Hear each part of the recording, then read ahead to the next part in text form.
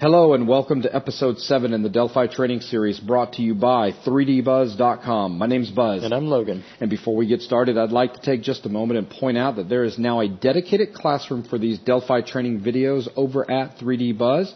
If you are watching this video on YouTube, I know you guys are suffering right now because the resolution is quite low. But you'll be happy to know that you can download the high-res version of this video over at 3dbuzz in the Delphi classroom. The link to the classroom is 3dbuzz.com/Delphi. Plus, the classroom is very handy because it keeps all of the videos organized nicely. Plus, there's supplemental videos.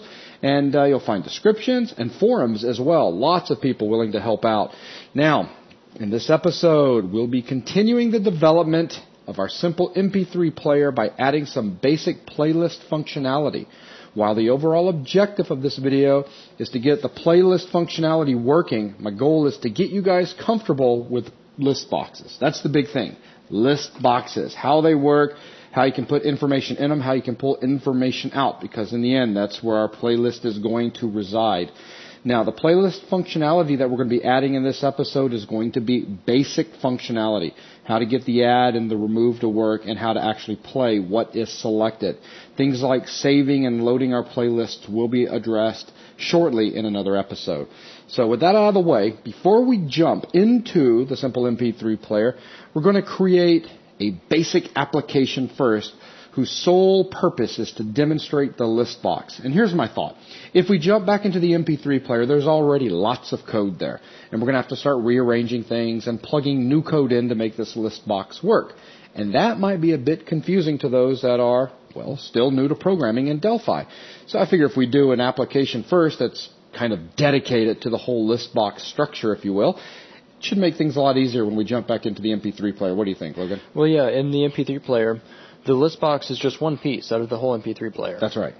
But the list box itself has several different things you need to know about it in order to work with it smoothly. So what we're going to do is take a look at it by itself. That's right.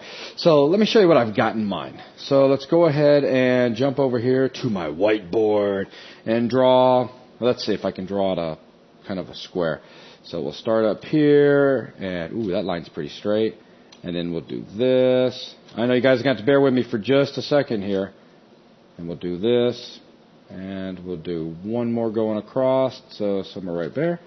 And then we're going to, so that's going to be our window. Now, inside the window, real quickly, I will draw out something about like such. This is the list box that we're going to have. You guys have all seen list boxes. You've worked with them in Windows many of times in different applications, I'm sure. Just trying to make this somewhat neat. Trust me in just a minute. Like right now, it's about to get real messy looking. All right, so that's our list box on our window. This is going to be an edit box that we're going to be putting in there. Okay, so now with that in place, now I can get messy. Underneath the edit box, what we're going to do is we're going to throw in two buttons, add and remove. So this will be add. And this will be remove.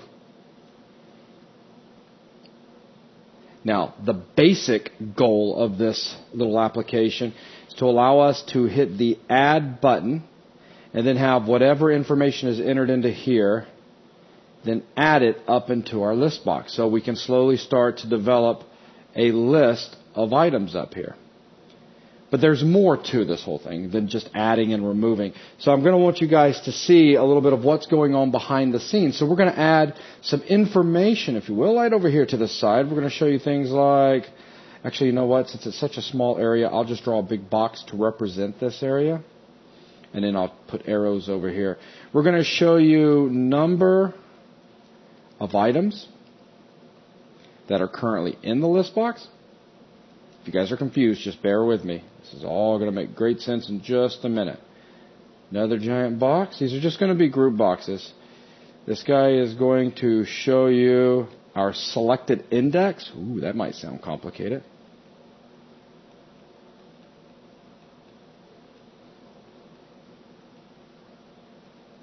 I'll even throw in some basic numbers to get started with. So we've got 0 in here. We've got -1 in here. It's going to show us another piece of information. And this piece of information, you memorizing the look of this, Logan, so you can build this? Sure am. This is going to be our selected text.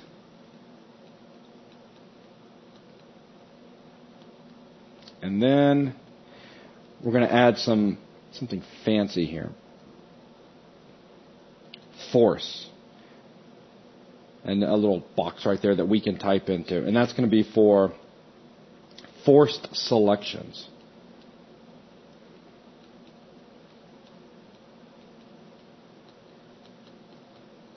All right. So things that we need to do.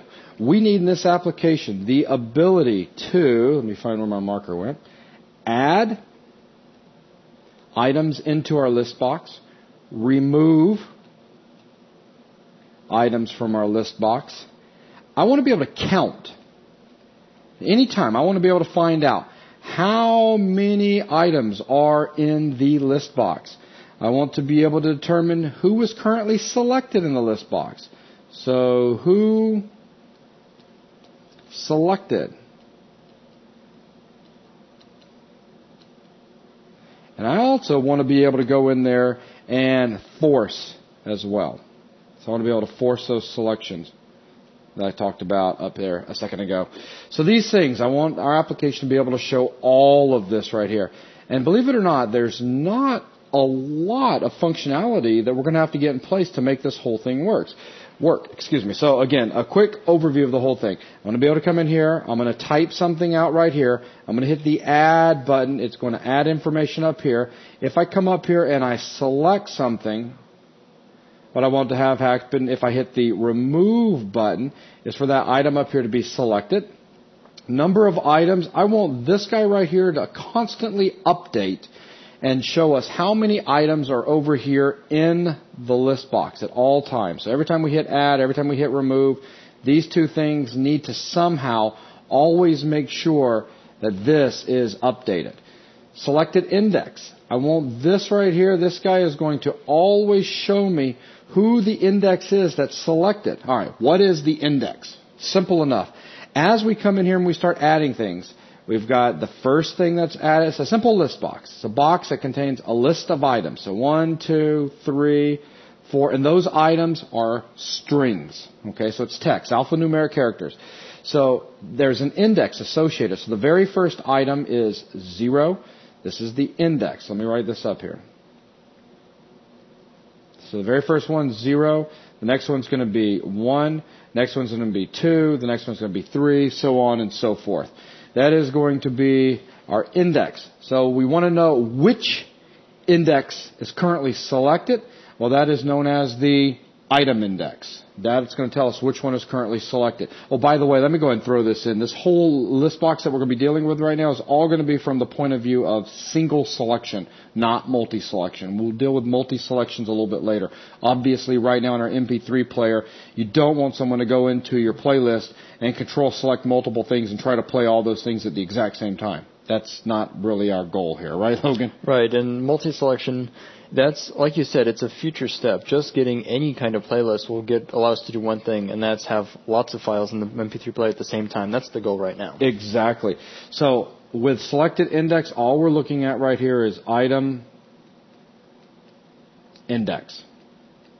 That simply means who is currently selected. What is their index? So in this particular case, let me mark this guy. It's 1 because I drew the little box around it right there. Then I want to show you guys how we can use the item index to pull out the text. So that if, let's say, AAA is what is currently selected, AAA needs to show up down here. Simple enough. Finally, we've got force. I want to be able to come into the force selection box that we've added down here and type an index in and make the computer jump straight to, or the list box jump straight to that particular index. So if I came down here and typed in, let's say 3, and then hit enter, I want to see this thing automatically 0, 1, 2, 3. I want to see it automatically select this guy right here so that we can show how to force selections. So this is kind of the goal. This is what we're going to go for. Sound good, Logan? Yeah, sounds like a plan. All right, let's see if we can put it together. Let's go ahead and jump over into Turbo Delphi. All right, so here we go. We've got a blank empty Delphi. We're going to start with a VCL Forms application. And, of course, feel free to jump back and forth over that picture if you need it. Okay.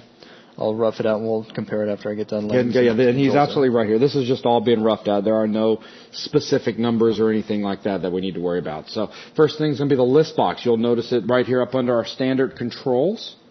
Yeah, I've gone ahead and selected it, and I'm going to draw out a list box out on the form. Make it a little bit narrower than that. Something like that? Yeah, that's perfect. And we had those add and so we had to actually do a T-edit up underneath. Oh yeah, the T-edit comes first. So we've got a T-edit, and then we've got some buttons. So I'll add one button for add, and then I'll copy and paste that button, move it to the other side, and then slide these a little bit closer together, something like that. Okay, go ahead and make them say add and remove. And a quick tip, guys, go and do like the ampersand add and ampersand remove, just so they can see that they can do hotkey associations if they want. So you see how the A now has an underscore, and now the R has an underscore. So, shortcut. Yeah, if you're tabbing through them with a keyboard, it could make it easier. It'll let you jump to it without requiring the tabbing. So that's listbox, an edit, and an add and remove button. Okay, nice. Now we need our information displays. Okay. Now in order to get something that has... right here we've got things like telling us what these boxes are, that this one is going to be the number of items versus this one that's going to be the selected text. In order to indicate that in our app, so we're not just guessing at blank labels, we're going to put these under group boxes, because group box has a title, a visible title, up at the top. So if we drag one of these out, you see we have it named, or it's captioned group box 1 right now. We could change that to something more relevant like... just say number of items. Okay. We could probably have the word. Yeah, I'm sure we could. Okay, good. And we've got that, maybe a little bit larger. And then we need something to display the item inside of it, because we've already used up Caption on setting the title up here. We need some information inside, and we can drop down a label for that. So drop a label in.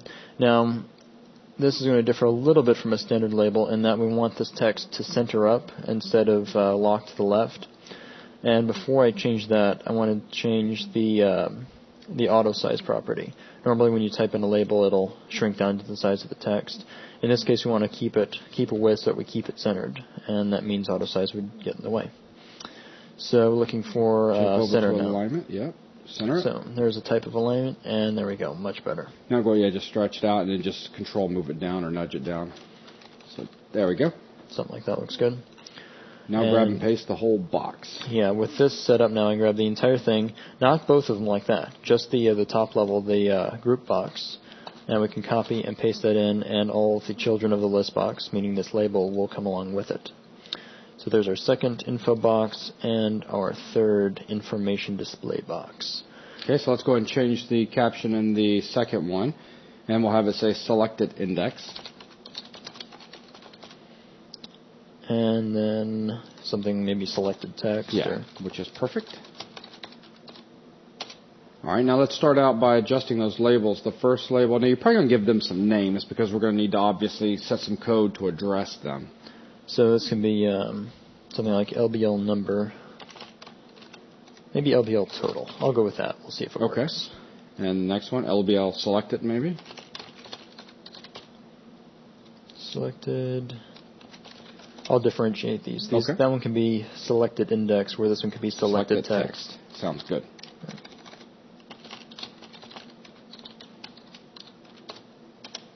All right, now let's go ahead and set captions. That first one, number of items, should start out at 0 because there's 0 items in the list box. Selected index. This should start out as -1. -1 means nothing is selected. So perfect. And then selected text, we'll just simply empty that out. All right, so let's go ahead and drop a label down now at the bottom and have that say force selection. Force selection. Okay. And then let's put a edit field in there. Do you want it below it or to the side of it? I was just to the sides of what I was drawing out on the picture a second ago. It doesn't have to be a big box because you're not going to be typing big numbers in it. So something about like something that like that would work. And we can just put nothing in there. So we'll take its text and blank that out, or not name text. There's that. Okay. And you want to go ahead and give it a name, or actually, sure. Name is going to be irrelevant here. only because we're not going to ever put information in it. We'll just simply hit enter and capture that key information and do something with it. So but where it says edit 1, this we can go ahead and give a name because that's going to be important. So we could call this EDT entry. Okay. And we'll clear the caption or text out of that. All right, so now we have our very basic application set up, but we do not have any functionality in place, and this is what we're going to need to do. Now, the very first thing, and that is get functionality running, very first thing is going to be getting the add button to work. Let's jump over here to Photoshop. So for the add button to work, what we're going to do when we start talking to this is, did you give that guy a name or is he just list box 1? No, the button? Or no, the list box itself. No, the list box is still list box 1. Okay. It hasn't been named yet. So we'll start out with list box 1. Now, what are we talking to on list box? So I've got a dot right here. Well, we're going to be talking to the items. Because, I mean, it's still a control. It has other things like a top and a left and Absolutely. width. Now, with items, we have all sorts of things that are built in. For those of you, by the way, that understand list boxes a little bit more than what we're explaining, don't worry about it. We'll get everybody up to speed a little bit later. You know what I'm talking about, right, Logan? Getting into we're going to keep this very elementary. So list box 1, we're going to talk to the items, and with the items, in the case of add, what we want to do is we're going to simply say add, and add takes in a string. So all we need to do is give it an open parenthesis, a single quote, and put some sort of string information in here. Close that single quote, and then close our parentheses, and end it with a terminator. And this right here will add whatever text we put in here into our list box up at the top. Okay. Now remember, the way we want this to work, though, is we want to put whatever is in the box right here up there. Then with that being the case, instead of putting just a string in there, what we'll do is we will reference, what'd you call it? EDT entry. EDT entry. And then we'll talk to his text. So whatever is in EDT entry's text is what is going to get added into our list box. So that's what's going on. I'm not going to do this for every single one. I just wanted to kind of give you guys an idea of the breakdown, how we're talking to the list box, to its items, and then we're going to start calling upon methods. So let's go ahead and jump back over real quick and code in the add button. Okay. So we need to talk to that list box. List box. You're not... Oh, there it goes. Okay, it's just real slow. Okay. And we need to, inside of the list box, look at items. And there's items. And from items, we need to add an item. So we have add and whatever string we want to take in. It's not a hard-coded string. It's the string demonstrate from it real quick. Just open quote and put like hello world. We're in no rush here. All right, so just like I demonstrated a second ago, let's go ahead and run that. And hit add. And hello world appears. And now if you go hit add a whole bunch of times, it just adds hello world. And we can select them. And we can multi-select at the moment, can we not? I don't think multi-select by default. All it's going to do is just drag through all the items. Good. It's off by default. Excellent. That's all I want to do is make sure that wasn't going to be an issue. Because remember, we're going to deal with this from a single select point of view. Okay, so now that we have that in place, let's make it actually put the text that's in that edit entry box in there. So we'll replace our hard-coded text with EDT entry.text. And I'm not going to save that. I'll just run it. All right, so now type something in. Cat. And we'll add the cat. And I'll put dog. And we'll add the dog. All right, fantastic. So now we know how to add something. The next thing on our list was how do we remove something? So now this is where things start to get a little bit more interesting, wouldn't you say? For sure, is we have to re-reference these. Well, so far we've just blindly added. We don't care where in the list it appears. We just want to add it to the list. Remove, when we get into remove, where in the list something is becomes important. Right. So for doing that, now what we have to do is we have to deal with, I said I wasn't going to do this for everyone, but I guess we can go ahead and jump back on our whiteboard and do it for just one more. So this line goes up for remove. So we're going to do list box again. And again, we're talking to the items. Then here's where things start to get different. Now instead of adding, what we want to do is delete. But it's not quite as easy as what we had up above in this area right here. I mean, up above, we were able to just come in there and put text in, and that's what got added. But now we're not adding something. We need to specifically delete something. And what we want to delete is what is currently selected. And remember what I said earlier? Let's go ahead and highlight this or underline this so you guys will bring your attention back up here. To know if something is selected, remember it was the item index. Remember I said this would make more sense in a few minutes? This is where we're going to have to start using the whole index thing I was talking about a second ago. So starting with the very first one, that's 0, 1, 2, 3, whichever one is selected, that's the item index. So the item index is what is going to need to come. Let's find out where my mouse is. That is what's going to need to come in here. But we can't just put item index in there, can we? We need to talk to the whole thing. Right, because item index is part of the list box. It's not just a number floating out in space. Exactly. So going in here, what we'll have to do is actually say list box 1, yes, that's a 1, dot items, or item index. Remember, item index, right here. So listbox1 dot item index, that is an X, I promise, it just looks funny. We put that into here, and then the whole thing will work properly. Right, and then remove becomes a remove selected. That's right. So let's go ahead and code that in real quick. All right, jumping over here, we can jump back to design and then jump into the remove buttons click event.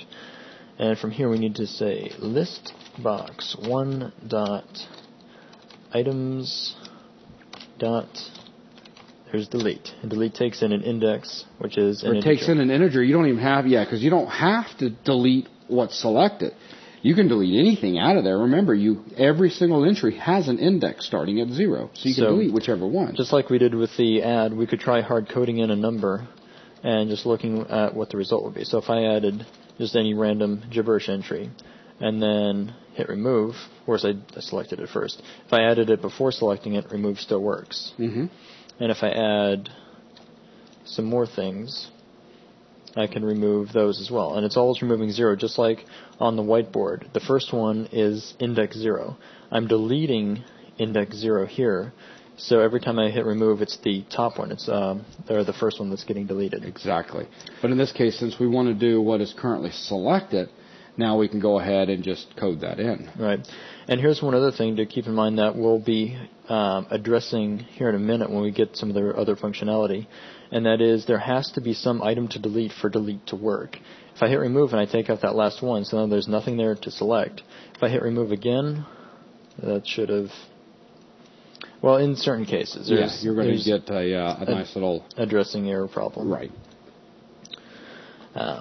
So now let's change this and plug in item index so that we can have this be selection dependent. So we can say list box 1 dot item index. Now it's going to be whatever's currently selected. So we can add some entries like so. And add one more, so you can delete the third one out. Or the middle one. All right, so there's the middle one, is the dog entry. So if we remove, now dog goes away. Perfect. And we can remove either one of those 3, and then remove cat. And hit remove again. All right, good enough. So close that. Now here's what I want you to do. Now you could make this fail-safe easily by making sure something is selected. We addressed that, didn't we, just a second ago in our whiteboard. If I jump over here real quick, didn't I show you guys that selected index? So we're back to dealing with this guy right here. Didn't I have you put a -1 in there to start out with? Because remember when I said -1 means nothing is selected. So we could just simply say listbox1 dot item index. If it is anything greater than -1, then you can delete it. Because if it's -1, we don't want to delete anything because nothing's selected. Right. Because if it has a 0, that means item 0 is selected. That's right, the very first one. So let's go ahead and code that in real quick. So we'll throw a very simple if around this. So we could say if, and I'm going to copy this to save a little bit of typing. I don't blame you. So you're saying if it was greater than -1, so something is selected, then we can have this happen. Yeah, perfect. And we can test it out real quick. And I'm sure it was working because it wasn't erroring before. Yeah. So now, but go ahead and run it real quick and add at least one thing in and make sure it deletes that one thing out, just to show everyone it is indeed. Dink. remove, perfect. Okay. Of course, you could show this. We have something added, but with nothing selected, nothing gets removed. Right. Very nice. All right, so now that we have that in place, let's see. So it's adding, it's removing. Let's go ahead and start showing the count and the selected index and all that good stuff over in the corner. All right, bring all the information displays online. Exactly. So this is where, what I want to do for this is, if you guys recall, in episode number 4, we talked about variables. In episode number 5, we got into functions and procedures. And I told you guys in that episode that we were going to start using functions and procedures more and more. And this is where we're going to start doing it right now. So, Logan, let's go ahead and create just a simple procedure, something that's called like update stats or something. And we can start putting all of the functionality for updating those information boxes for us in this one procedure. And then the convenient thing for doing that is when we hit the add button, after it adds the entry, let me look for my mouse. I can demonstrate this a little bit better by just grabbing and highlighting like such. After we do this section right here, we can then simply call update stats. After we remove, we can call update stats. So we don't have to reinvent the wheel. Right, because just looking at the form, it looks like there's 3 different things that we have to do in order to have all of stats updated. Exactly. And to do those 3 things over and over again is redundant. It's duplicate code. Exactly, and we told you guys that was one of the benefits of procedures. It kept us from doing that. So let's go ahead and define ourselves a procedure called update stats. Okay, I'm going to put that under the private section for this form. Okay. So we'll say that this is a procedure, and it is update stats. And I'll hit Control-Shift-C and let it fill in the rest for the procedure, though I am going to take the whole thing just out of personal preference and move it above all the form events. So he just did a Control-X and a Control-V, cut and paste. As a matter of fact, just because I'm going to do this later in the MP3 player, I'm actually going to block down some comments. Go ahead. Just because this is how I'm going to divide things up in a minute. We'll say that these are our custom procedures. And that everything down here are form procedures. These are form events. Yeah. Okay. So now update stats. The very first thing we want to do is we want to update the number of items that are in the list box. We want to show that at all times. So what did you call that guy again? It was, the first one would have probably been like LBL total or something. LBL total. All right, so let's just get that one working first. So LBL total dot caption equals what? Well, we want it to equal the total number of items within the list. Okay. So that means we're going to need to look at items, and items is, of course, in the list box. So we'll look at list box 1 and look at its items. Now watch how easy this is. He's going to call it within count. Items, like you said, we have a property called count. Items dot. Oh, and it's not pulling it up right now because it's looking for strings to put into caption. Right. Go ahead and put that. Go ahead and put it in now. All right. And you can terminate it. Now there is a problem with this, and if Logan goes to compile it real quick, there are errors, and here's the error, and there it is: incompatible types, string and integer, because LBL total.caption is going to take a string in because it's alphanumeric text. I mean, it's just alphanumeric stuff, if you will. Has no meaning. But listbox1.items.count is going to give us an integer. It gives us an actual number. So we need to convert that number over to just text. And to do that, we can simply say do int to string and then put that in parentheses so that we're sending listbox1.items.count to int to string to convert it. And then that gets put over into captions. And now, or caption, excuse me. Let's go ahead and run it. And nothing's going to happen. Go ahead and add something into the box because even though the procedure is defined, we're not calling on it. So number of items is going to remain at 0. So all we need to do now is close that, come down to our add. So here's our add section. And let's go ahead and call update stats. And here's where the benefit of procedures come into play. Let's jump down to our remove real quick. And we can go ahead and block in that if statement so that we're doing everything inside. So okay, so don't do anything else outside of it. I got you. So now we're going to do a begin and end. That is because we're wanting to do multiple things if this if statement evaluates to true. So now we've got update stats in 2 areas. Watch this. Let's go ahead and run it. Watch how convenient this is. Now we can add a couple things in. Look at the number of items. It's growing. Now let's remove one of those, and it just dropped down. Very convenient. So again, a chunk of code in one place, all nicely packaged up with a procedure name, and then we can call upon that procedure with the add button and remove button, and then it just does its thing. Right. It's already becoming very convenient, and we're only doing one out of the 3 things we have to update. Exactly. Okay, so the next thing we can go ahead and do, and that is, which one do you want to throw in next? You want to do the item index? Looking at this, yeah, we'll finish off the update stats. Yeah. So we can say that was LBL selected index, I think. Yeah, selected index it was. Thinking back. And you guys should already know how to do this. It's going to be, he's going to go ahead and put the int to string because we're getting a number back, but we need to convert it over to a string so that it can fit into caption. And you guys already know what it is. I mean, come on, what is it? It should be listbox1.itemIndex because that's what's currently selected. Simple. So nothing selected because there's nothing to select until we add something, then we select. Now check this out. The only place that we're calling on update stats at the moment from is the add button and the remove button. That's it.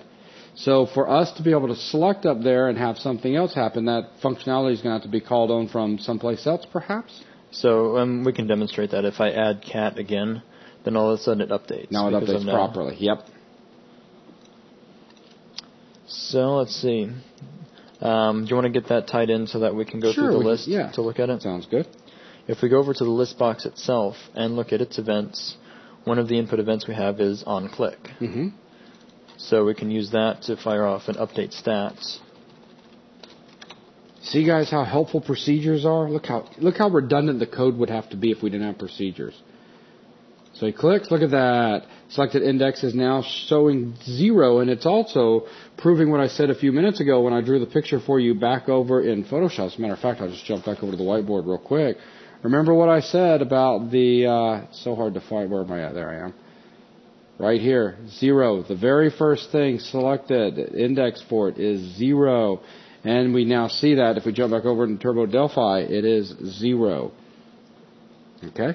So, let's go ahead, and now that we've got that tied in, what do we want to do next? We could go on to the last piece of text and looking at getting text out. Let's do it. So our last label is LBL selected text. And now we need to get what? We need to get, so far we've just gotten the number, and that selected number is the only thing that we can access directly. We can't say something like listbox1's.item text or selected text. Right. But we can get individual items out, and irrelevant to their selection, actually. And we could do that with listbox1. Talk to the items. And the property we want is strings. That pulls out a string. Now we have to feed it an element. We have to feed it an index. Right. So what index are we looking at? You know, if we said 0, it's always going to grab whatever index 0 is. Demonstrate it. And it's not quite happy yet because I haven't closed the program. Good reason. So we'll just add something simple. And you can see cat's down there and selected text, but it's not actually selected. And no matter how many things Logan goes in and adds, it's always going to just say text because cat is index 0. So there we can see it matching up. There's 0. There's a selected index of 0 being cat. The problem is we're not plugging in this selected index. So I'm changing selected index. That's not influencing the text yet. So, and that's easy to change. We could just take item index or listbox1.item index, plug that into this the index that strings is looking for, and then everything is all linked together. So now I could add something. So when he adds cat, ooh, there we go, very nice. So what's that? Okay, there's one place where we can do a check. Mm-hmm. Let me run that again and take a closer look at the error. I add this in, and we get an error that is list index out of bounds, and saying that -1 was the number that was out of bounds. Because you're trying to grab a string that's at -1, but -1 means nothing selected out of bounds. Right. Our bounds start at 0. Right. There's nothing before 0 in the list box. -1 means nothing. It doesn't mean that there's like a blank item you can get to. That's right. So we have to check that. We've got to make sure, once again, that we're above -1. So we can come down here and steal this code and paste it right there.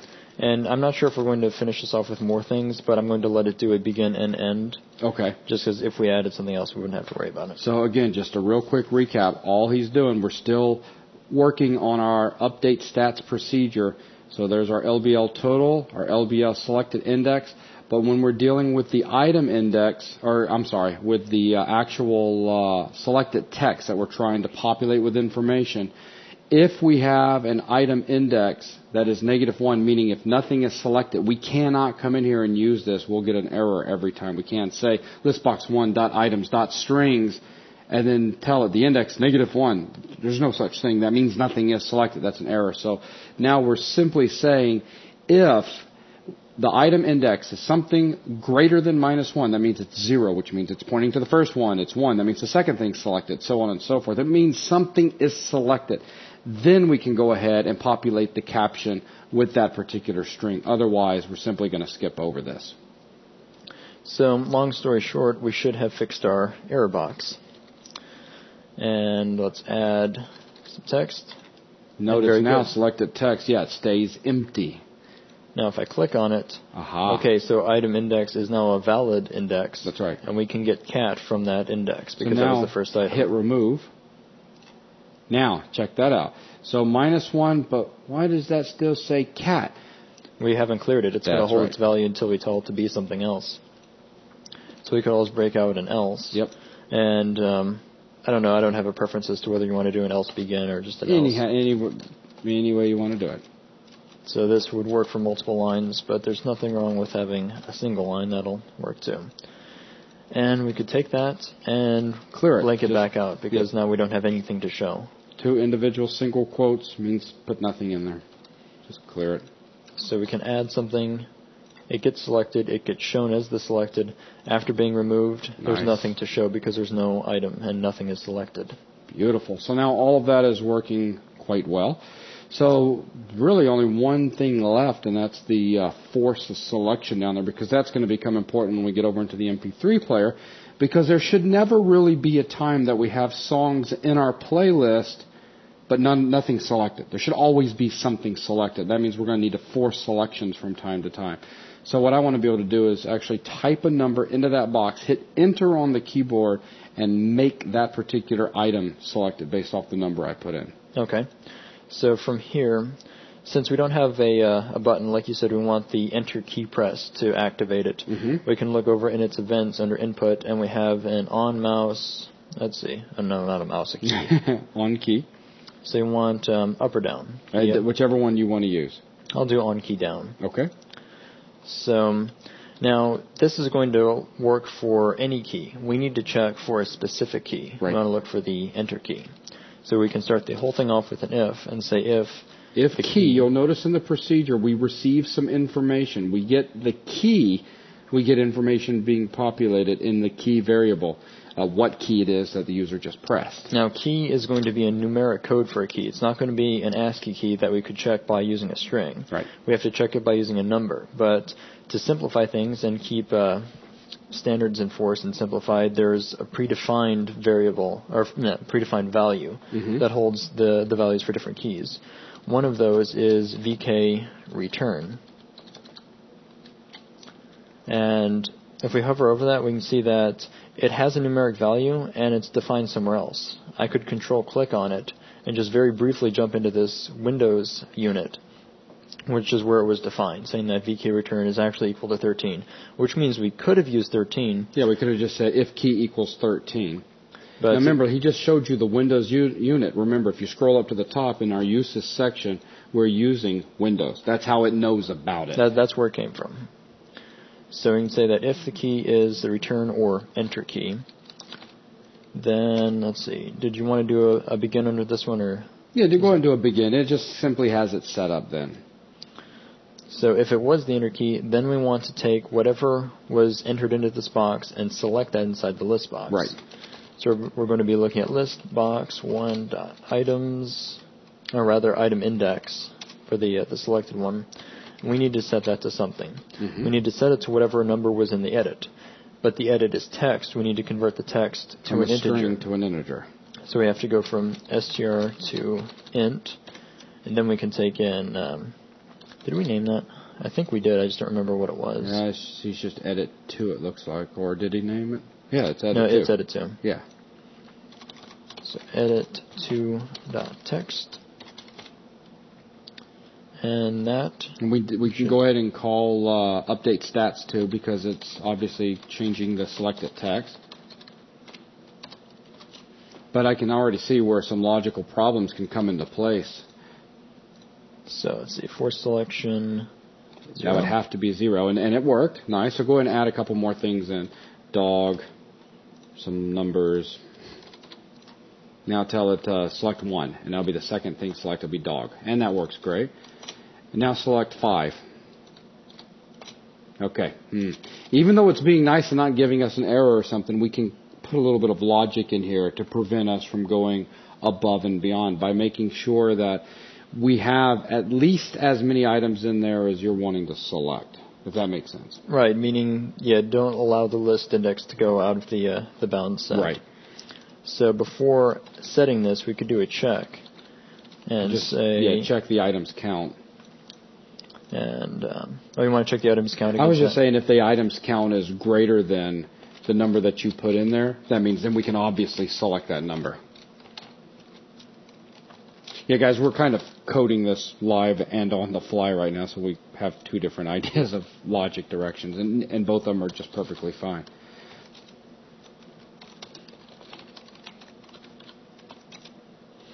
So that way we could say that if the number of items is greater than the one we're looking for, then go ahead and allow it. Yeah. Because that means that number will, if we have 10 items, then I know I want to select number 9. Well, number 9 is going to be good because I've got 10 items in there. So, it's good. 2 does nothing, which is what it's supposed to do. And 0 gets us back to the beginning. Beautiful. So, that's working. All right, so that's all good. So, is there anything else, or did we just hit it all? I think that's everything that we needed to do here. We've got add functionality, we've got remove functionality, and we have all of our displays set up. Okay, well, man, that's not bad. All right, so I guess the next thing we're about to do is turn our attention over to the MP3 player. So go ahead and run this one last time, Logan, and add about 5 different things in there. So I'll have a cat and a dog. So I'm watching number of items continue to grow. Selected index should stay -1 because you haven't selected anything. And selected text is blank. Okay, cool. Now as you start selecting stuff, everything comes to life over there. Selected index is showing what index starting at 0, so it's always 0 based. And then we get the text. We can force our selections. Nice. Nice. And we can remove as well, so you can remove anywhere from inside there. All right. Very nice. Now, with that, I guess you could... I do know one more thing we could throw in here. You notice when you hit remove how it doesn't... nothing is selected anymore? You could have it auto-select something. Yeah, we could. And it sounds a little bit simpler than it actually is. But if we wanted to do that, the simple method seems to just restore the selection. So let's go down here to our delete system. Now, to restore the selection means we're going to need to remember what was selected. Right. So we're going to need to define a variable for ourselves. We could call that old index. And that could be an integer. Okay. And before we do the delete now, we could say we'll set the old index to equal whatever item we're about to delete. Like so. And after that, we can then use it in things like deletes. Very nice. So remember which one we're going to delete it, and now we can do some selecting. So we could say list box 1 dot item index is equal to our old index and restore the selection. And in certain cases, that'll work. So we could add a few things. We could add like so. If we select one of them, hit remove, we maintain a selection. We are maintaining a selection. Very nice. But now if we have the last thing, I can go ahead and add 3. If we have the very last thing selected, we lose our selection.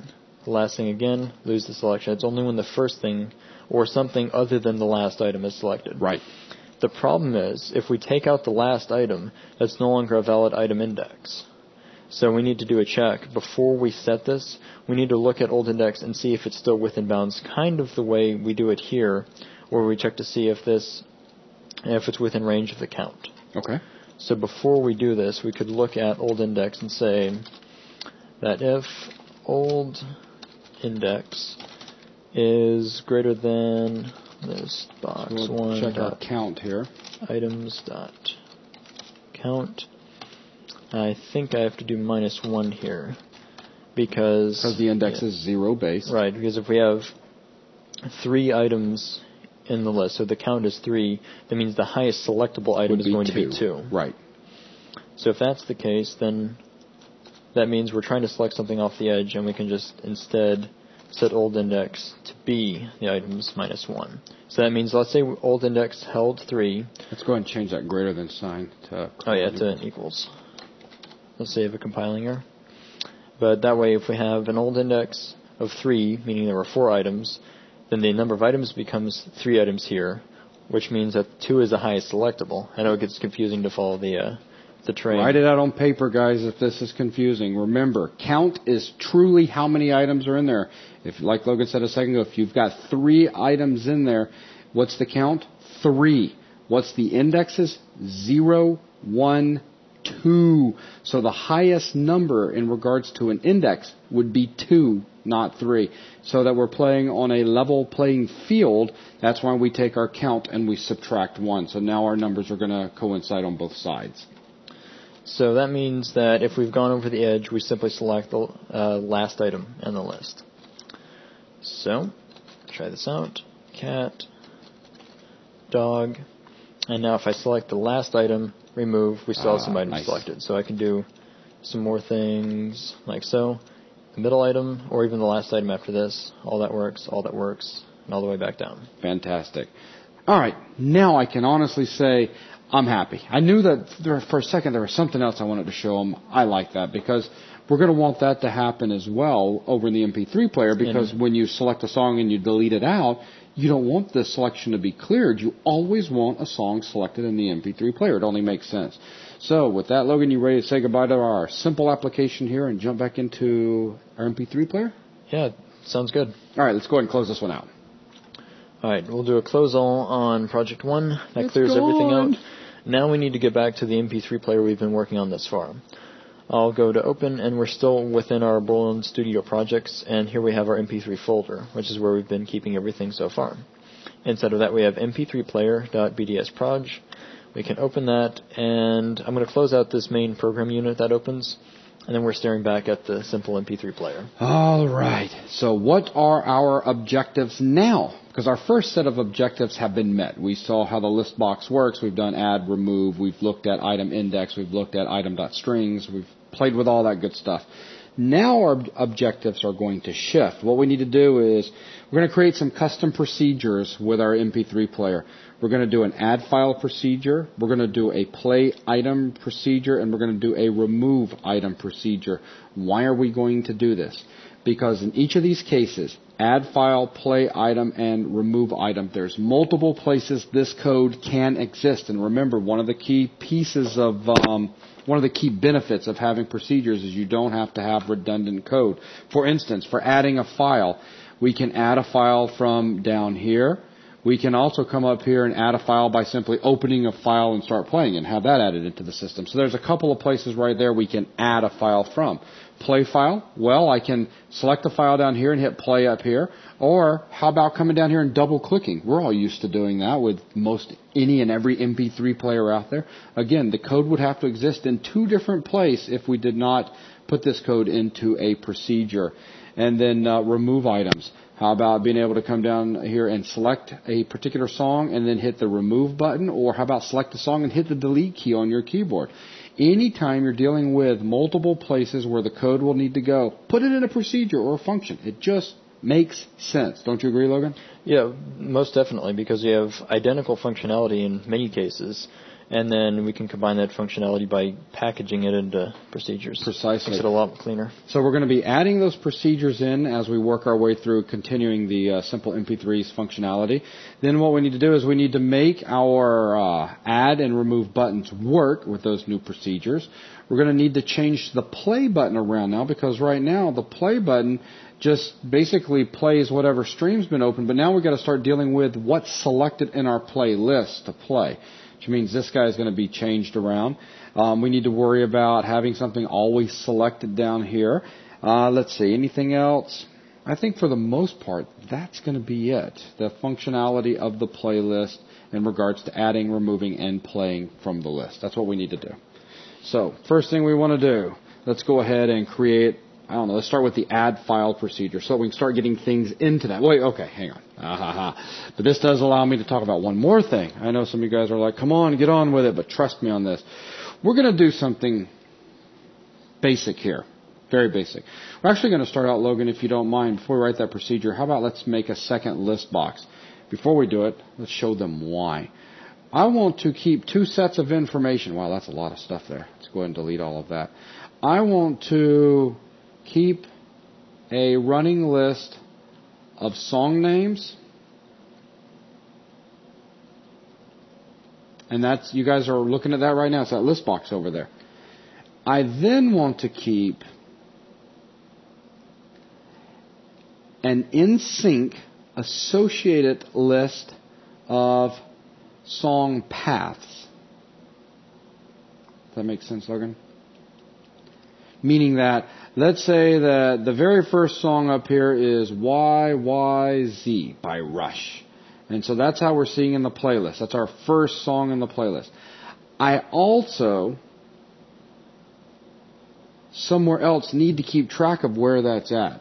Let's say it's at C:/music / and that's where YYZ.mp3 exists. So index 0 and index 0 here need to always be tied in sync. That's why, in that particular case, the viewer then, using this application, will see the playlist, but then when we go to actually manipulate the song and all, we know where to load it from because we can then find its path. Right. The idea is to keep the playlist cleaner looking, because a simple way to get around this would be to have the playlist show the full file name, because that way anytime we need to load a file, we have the name right there. Right. The problem is it's very dirty looking for the playlist. Yeah, exactly. You just want to see songs, not the paths. Exactly. So what we can do to avoid getting into more complicated or advanced topics is, of course, there's different ways of doing this. This is the idea would be that second list box is hidden out later, so you don't see it at all. And there's other ways of storing information, but right now, to keep things simple and keep it within the bounds of what we know so far. Right. Yeah. For those of you that might have some level of programming skills from other languages, or even with Delphi, obviously we can start getting into arrays, or there's other object types out there that we can use to help manage this data.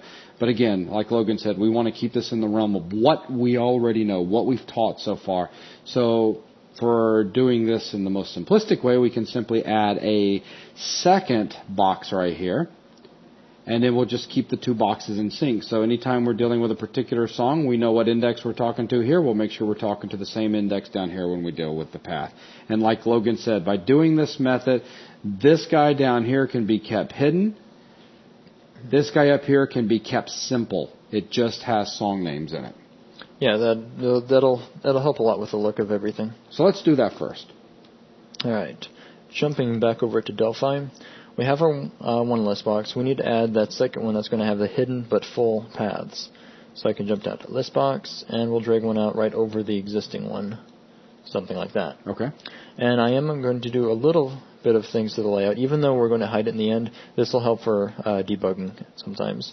We can take the right and set that to be anchored, just in case we have a really long path and the MP3 player is messing up and we want to debug and find what the problem is. Right. You can always look at it that way. All right, let's go ahead and get some names in there, too. All right. Now, the original playlist list box has not been named yet. It wasn't named in the earlier video, so now would be a very good time to get that name. Yeah. I'll call this one LB Playlist, because it's the actual visible playlist. This one is going to be the full path with file name. I want to keep the entire thing there instead of just the path, because if we had the path, we'd have to combine this list box with this one to get the final name. Right. Since we're using a second list box anyway, we could have the entire thing. Just LB files. So each of these items will link to a file. Each of these items are just for a name. Okay. So with that, if you're so ready... now we got those. So yeah, now I'm ready. Let's go ahead and add the add file procedure and start making it work. Okay. Instead of jumping immediately into a buttons event, we're going to keep this modularized. So we have a generic add files procedure. Procedure add files, or excuse me, just file. Add one at a time. Now its job is going to be to take in a file name as a string and add that into the list boxes. Okay. So we're going to be looking for a file name, which is a string, like so. And I'll use Control-Shift-C to fill that in. So Control-Shift-C, guys. Don't forget, Logan has shown you this before. Just set up your template for that procedure. Yeah, for me, it just boils down to less typing because I don't have to put begin in. But now remember, when he does this, he's now probably going to cut that and move it up to the top so we can do custom procedures. It's already at the top. What do you know? How convenient. I will probably have to do that later, though. Yeah, you want to go ahead and lay out the comments? Yeah, that'd be a good idea. It makes it a lot easier if you're ever jumping through code, just scrolling through looking for something. It's really nice to have it laid out so you can see things in major sections. So, custom procedures, and then just being picky about casing. So the custom procedures, and then our form events. Like so. Okay, beautiful. So add file. What does add file need to do? Well, it's going to have to work with that open dialog that we had because we're opening a file much like the original open button. Mm-hmm. We still need the same type thing to happen. We need to have an open dialog appear. And it just so happens we've done that underneath that button, so I can start out by stealing this code and dropping it in here. We want to activate and execute the open dialog song. Okay, hang on. Box. Now he's taking in a string right now. We're sending it the name in already. From file? From when we basically go to add a file, we're going to go ahead and just send it that file name already. So, you sure you want to go with that approach? We could leave the open dialog on a button if you wanted to do it that way. Okay, either way. Let's see. So if we had a file name coming in, then what all we'd have left is to add it to the list boxes. Add it to, yeah, exactly. Let's just keep this real simple. And items. We'll just add the file name. And what's real nice is we can just say lb playlist.items.add, and then we can just say extract file name, and that takes care of both for us.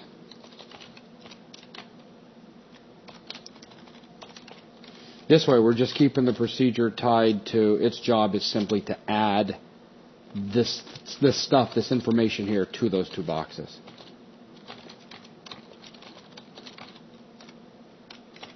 Make sense? Yeah. What I'm thinking? Okay. So with that in place, now we just need to simply, when we hit the open button, and as a matter of fact, pull back over to the design real quick. What we can do first is focus on the plus button right there and have that do the open. So we can grab that open code that you had up here in the open there. You guys can't see me. I'm pointing all over the place for Logan to the monitor. But you can grab that open code, paste it down there, and then just use the file name that it sends back to call the procedure and pass it the file name. So that's somewhere where we could take this. Yes. And put it there. Drop it in here. All right, go ahead and show them again where you went, just so that that was real quick. Okay. Just so they saw. All I did was I started by copying the code that I wanted from here. And that code from there, in case you guys are lost, it's BTN open click. And if you go to design real quick, it's show them it's that guy. Double click on that, it'll jump you right in there. So he just copied that same code, pasted it up there into the add click button. So now we have that. Beautiful. And from that after executing should hold the file name within OpenDLG song, so we could feed that over to add file. Let's say OpenDLG song dot file name. Yep, beautiful. And so look at that. Hang on, I just got to grab this. It's so nice here.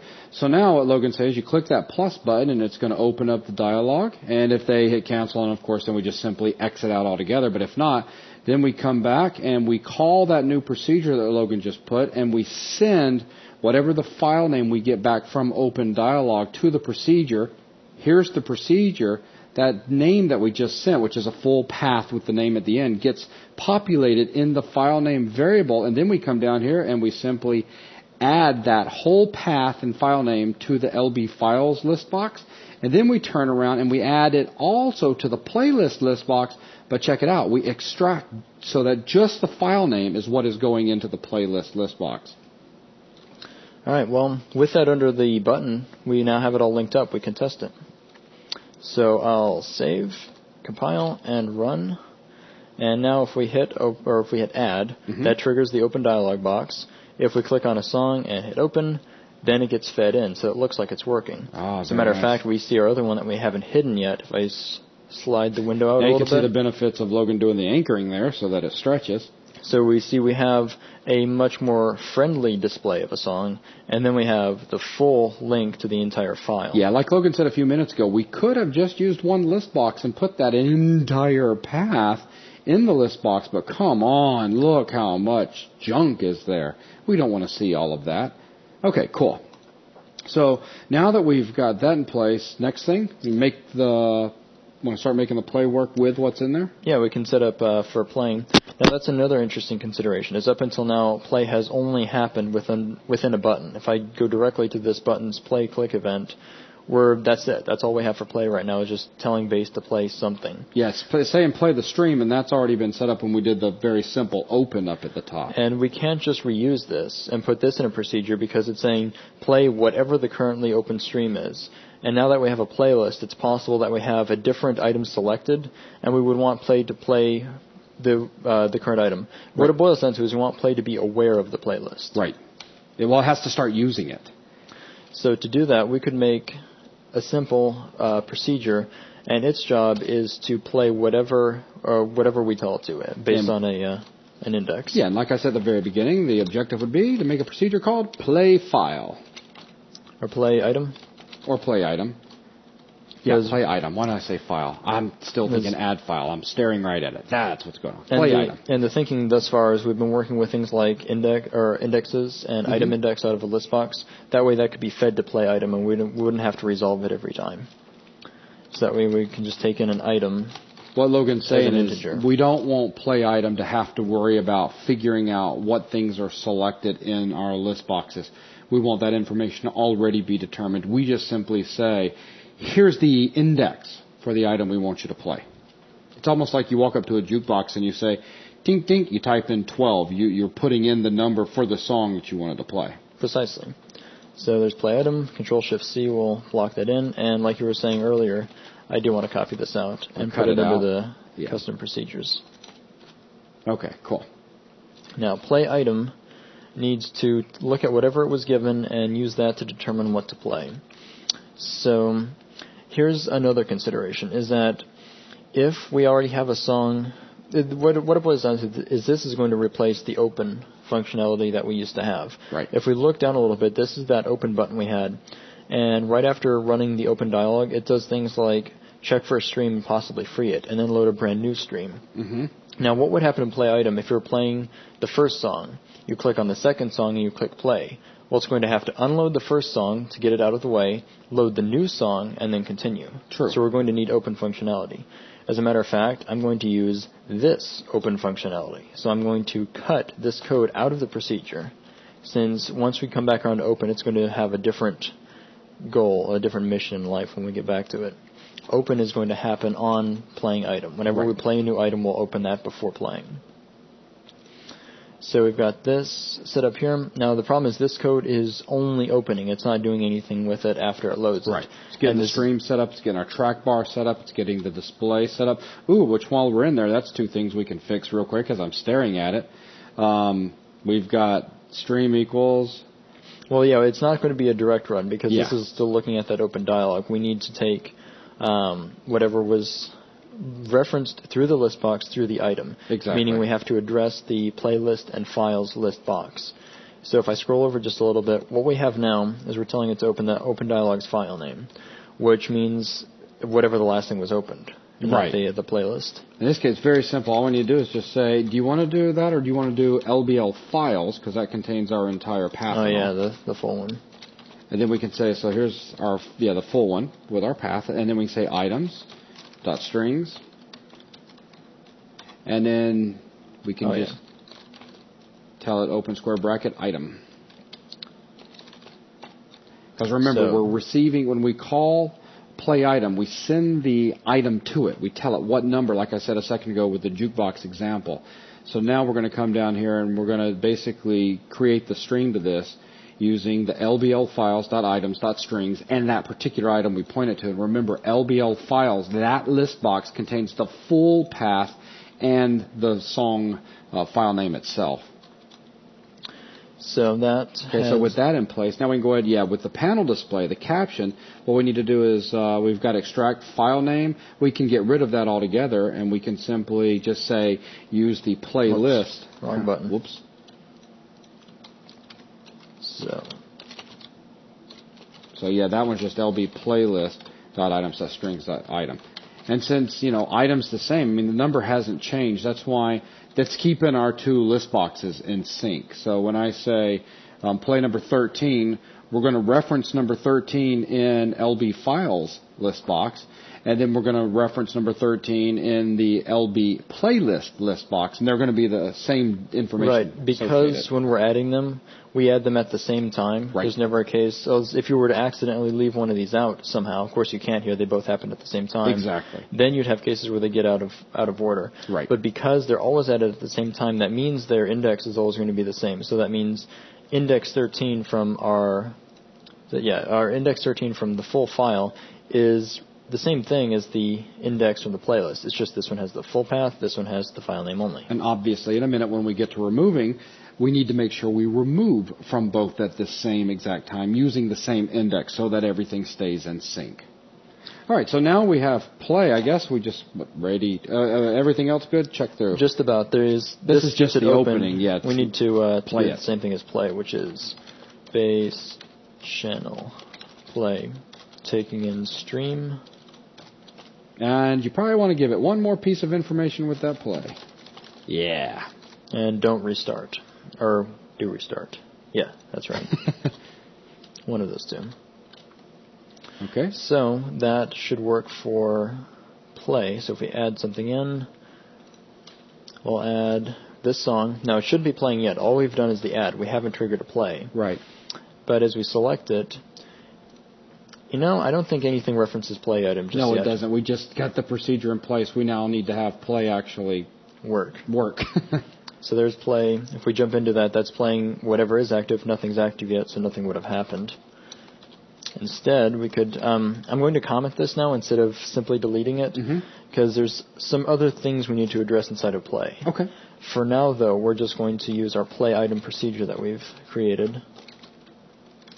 And we're going to feed it whatever is selected in the list box. So lb playlist dot item index.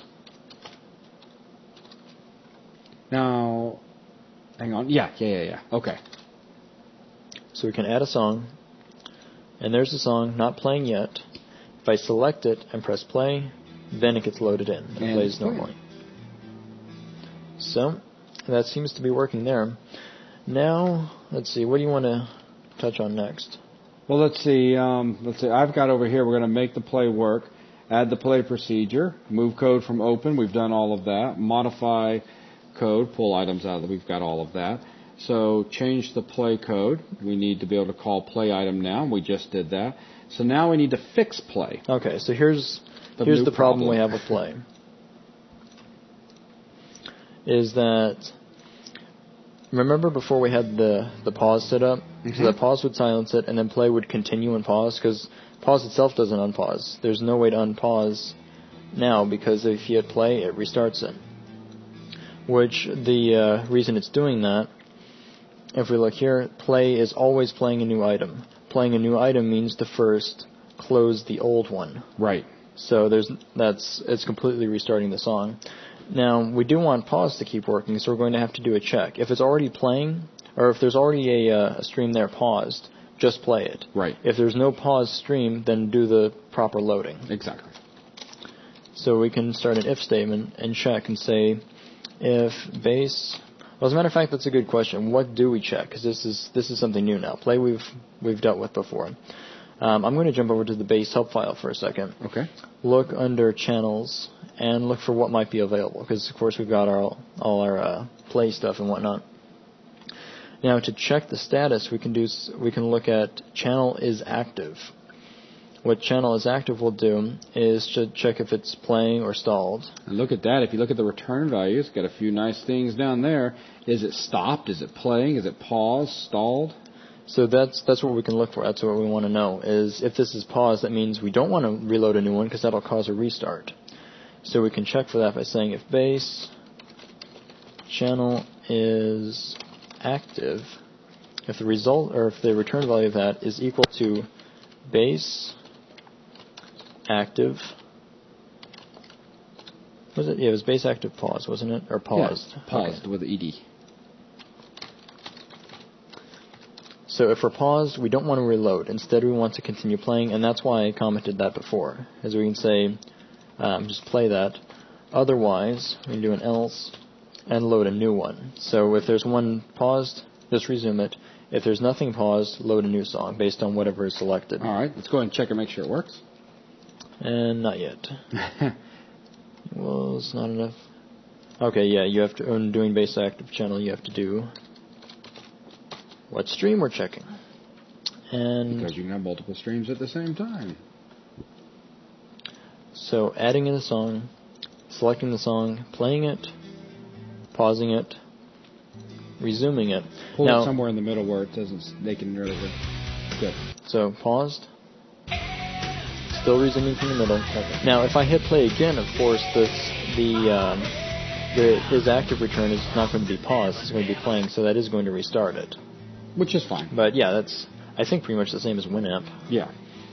So far so good. All right. So now that we've got that in place, looking for the next thing. Next thing is going to be modify the play item procedure to verify that something is selected. Because right now, when we hit the play button, we're not taking into account, is something actually selected? So we could get into a case where if we could feed it a bad item, kind of like the force selection box on the previous app. We could arbitrarily force it to play item 100 if there was nothing there. Right, which could cause all sorts of problems for us. Let's do a simple check to say that if item is greater than 0... Or just if item is less than 0, exit. Okay, yeah. That keeps the block easier. Yeah. Yeah, that's perfect. So you guys see what's going on right there? That means if we call upon play item and we say we want to play number 66, but there's not 66 things in our Oh, actually, that doesn't. That's just a -1 check. Oh, wait, what am I thinking here? Go ahead. Yeah, what I'd put that in for was if nothing was selected. Yeah. It's a nothing selected prevention. Exactly. I'm getting ahead of myself real quick. That gets into the removal stuff. Right, I'm getting ahead. So, okay, with that in place, you guys, so you see what's going on? Everybody sees what's going on? Good. All right, so now what we want to do is add automatic selection code. So that means basically if we're going to add anything into our list, there should never be a time when there's not anything selected. And right now, if Logan goes and adds something in, notice how nothing is selected. And if we play it, nothing is selected, so nothing plays. Right. So it would be really nice of it to check, and if nothing is selected, go ahead and put a selection in. Right. So that means right after add, we could do a check and say if lb playlist dot item index is -1, then set it to something.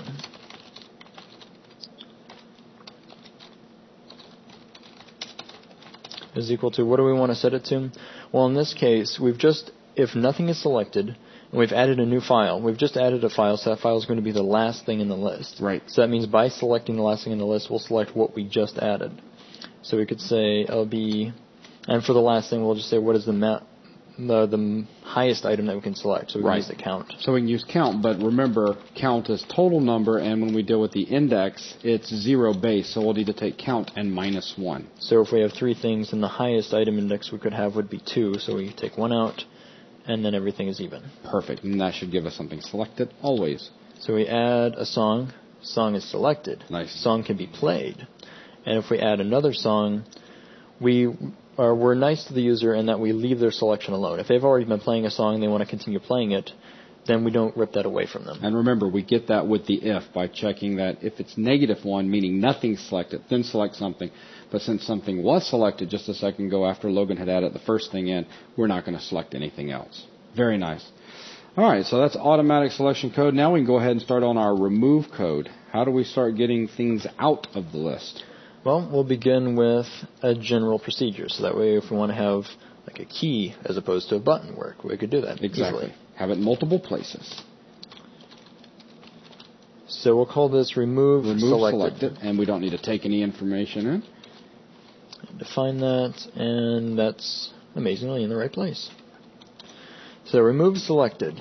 Now, this is very close to what we just touched on in the last app, like the remove button. Yeah. Including the old index when we're removing things, because we're going to do the same type deal. We're going to remove, and then we're going to reselect something as close to the original selection as possible. So we need a variable to hold that old selection as old index. And before we delete anything, we'll set old index to be whatever the current selection is. So lb playlist.item index.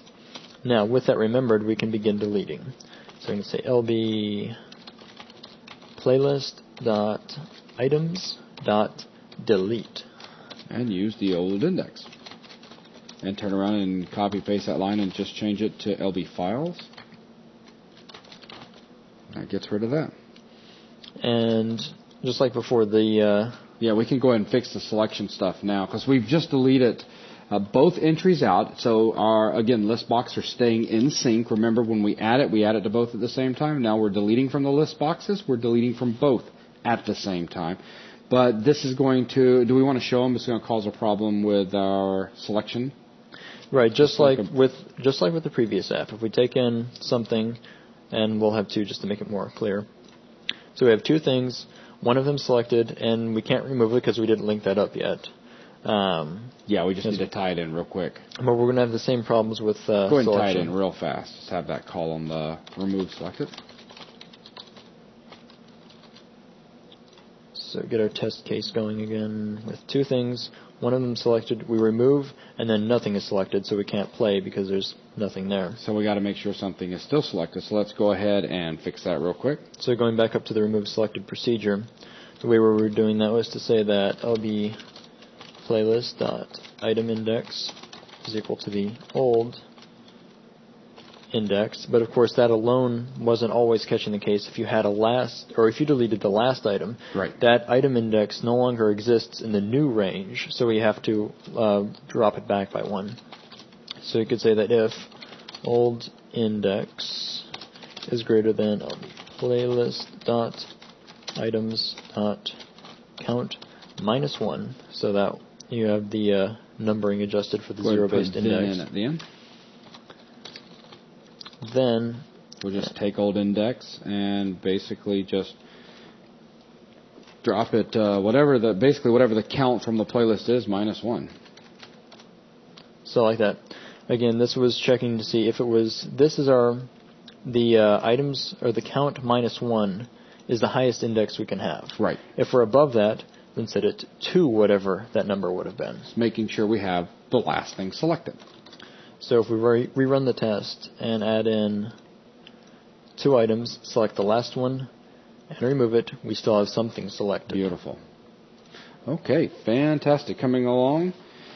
Ready to move on to the next piece? Yep. Okay, it's going to be add the functionality for the simple open button now. Okay, so going back and revisiting this button, because now we've stripped his code away to where he pretty much, as a matter of fact, let me jump into him. He pretty much just opens the dialog and then does nothing. Yeah, and we can leave that old check still in place. So yeah, opening the dialog is fine. Now we need to do something with that. Yeah, we need to be calling upon good old add procedure. Because right above it, here we have add procedure, add file. Yeah, here we have the new add click from that the button we've coded in this video. Mm-hmm. So we can start by copying his code and dropping that in. So after running the open dialog, drop that into the playlists. But this is a different button. It'd be kind of odd to have this button be a simple duplicate of this one. Right. Instead, we can have this open button, load the file, and then select it, and then play it all in one button. So it's kind of like an immediate access button, whereas this is a playlist-only button. Exactly. So we've added the file in. Now, we want to do the selection, even though it might happen, we might get this selected, because if we look over and add file, there's the possibility that it will get selected, but only if nothing is selected. Right. This is opening in a file that's been intentionally opened, so we want to force the selection upon it regardless of what it was. Now, I can still use similar or even identical code, but I want it without the if check. So I'm going to copy that one piece below it. And whether or not we selected it, ensure that there is a selected item of the one we just added. And we're grabbing the very last one, count -1. So with it selected, we can do a play item on the selected, and we should have our song playing. So we can say play item lb playlist dot item index. And that has adding the file to the playlist, selecting it, and then finally playing it. Yep, that's it. So let's go ahead and test that out. So open button, song, and don't see anything in the top yet, so I don't think it's... Yeah, I don't see anything. Now, what did we miss? We need... Let me think for just a second. Oh, wait a minute. You put all that code in the add... Oh, click. yeah, in the other... Wrong one. There we go. Open click. Perfect. So if we had done open, that would have started playing it. And it's playing, and it's everything's working. So that's got our open button reassigned into its new role as an immediate play button. Okay, so now we're really starting to run out of things to do. In the playlist, someone needs to be able to double-click on a song. That'd be really convenient, because that way you don't have to jump up and down between the select and the play button. So let's take a look at that.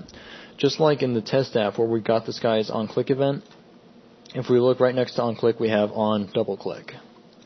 So that seems like it would work fine for us. And this can be as simple as play item and give it the selected one. That'll be playlist dot item index. Should be that easy. See, guys, how helpful procedures can be? So add a song, and then double-click the song. There you go. Beautiful. Okay, so now that we have double-clicking in place, we've got removing in place. How about removing with the delete key? Yeah, that sounds good. Just like in that, we had that one edit button where we looked for the VK return to look for enter. There's other codes we have, one of them being the delete key. So we could do the same thing in here and say if we have an on key down, there's our key once again, and we could do a check on that key to say that if key is equal to VK delete this time. I'm sure I spelled that wrong. There we go. Then, as a matter of fact, we probably don't even need to begin. We can just say remove selected. So now we can add a song in. With it selected, press the delete key on the keyboard, and nothing happens, because this didn't have focus. That's right. It has to have focus. The good old Windows focus thing strikes once again. So we can have multiple songs, checking. Go ahead and add a third song in. Since we're right here at the end, so we've got 3 songs. Go ahead and hit play on one of those, yeah. And we're playing the right song. Now let's go ahead and delete him out.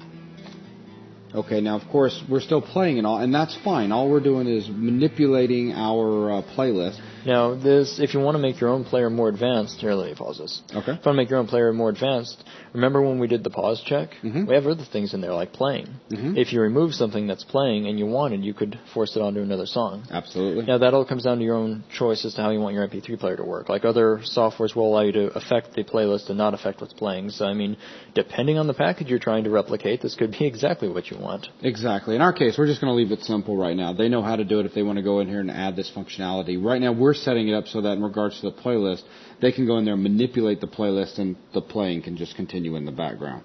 So now we see that that works. Let's just go ahead and hit double-click or play. And drag through that. Beautiful. All right, go ahead and double-click on the first one. and drag through. And let's delete that one out. Or, yeah. To give it focus. And let's go ahead and hit stop. Alright, so with that, let's see, do we have a bug here? If you hit play now, well, it's going to take whatever selected, so go ahead and hit play now. That's actually going to work perfect. We've got everything tied in quite nicely here. So really, the only thing left to do is to hide out that box. Let's go ahead and stop that. Let's hide that out so we can call this one. So, here at the bottom, visible, false. And I'm going to save all of this out, one last check, and there we go. Okay, beautiful. All right, so guys, there we go. We started this video out at the very beginning, the objective being to get a simple grasp on what the list box was. It's just a box that's going to give us a list of strings, basically, allow us to go through and select. We can do multi-selects, but it's not set up right now to do that because we don't want that with an MP3 player, and we told you guys we would deal with multi-selects in future applications when they become relevant. With that, we made a very simple application that allowed us to demonstrate adding information into a list box, removing information from a list box, getting a count of how many things were currently in the list box, showing you how we can go in there and find out who was selected, how to retrieve the text of the selected individual. We talked about indexes. We talked about item index. Talked about a lot of things, actually. From there, after we got a simple grasp of working with Listbox, we've moved back over to our simple MP3 player. I hope at this point you guys have a better appreciation of why we did this simple player to begin with, because some of you may have struggled a little bit keeping up with all of the jumping around procedures and all that we had to do inside the simple MP3 player to get this new element plugged into our application and get it functioning the way it is now. And if we would have been trying to explain the Listbox at the same time, it could have really complicated matters. Right. With the simple app, depending on your screen res, all that code would probably fit on one screen page. Yeah, so, I no mean, kidding. you don't have to go look around at things. You can just study it more closely. So with that, we jumped back into the simple MP3 player, and we got the add and remove buttons working for the playlist. We got the simple open working, where it would add a file into the playlist and also start playing it as well, and make sure it was selected. And we've got play working properly now so that it's going to play whatever is selected in the playlist. We also fixed it so that it would accommodate for a song that is currently paused. And we got double clicking in there to start a song from a playlist. We got the delete key working. Whew, well, I guess that's pretty much everything we want in this video in regards to the playlist functionality. Of course, in some coming up videos, we're going to be talking about loops and things like that so that we can get in there and start walking through our playlist and do like repeat playlist, shuffle the playlist, then get even more advanced with things like save our playlist, open saved playlists, etc. So that is going to wrap up episode number 7. If it seems a bit confusing, you may need to go back and watch it again. We'd like to thank you guys for joining us for this video, and we'll see if we can get you guys to the next episode here real soon. That's going to wrap it up. We'll see you guys.